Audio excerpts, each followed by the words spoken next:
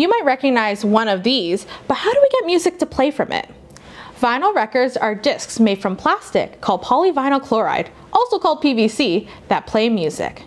Now, when looking closely, you can see small lines going around in a spiral.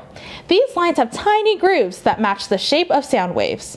These shapes determine the frequency and amplitude, or pitch and volume, of the song. The needle, also called a stylus, moves along these grooves and vibrates. These vibrations travel through a part called a cartridge and are turned into electrical signals. The signals go to speakers, which turn them back into the music you hear. Now, fun fact, PVC is naturally clear, but it can be dyed with different materials to create unique pressings. I own solid colored records, splatter records, and even a glow-in-the-dark record. But my personal favorite? Picture discs that act as a zoetrope, a bunch of still images that, when spinning on the record player, look like an animation. What record from your collection is your favorite?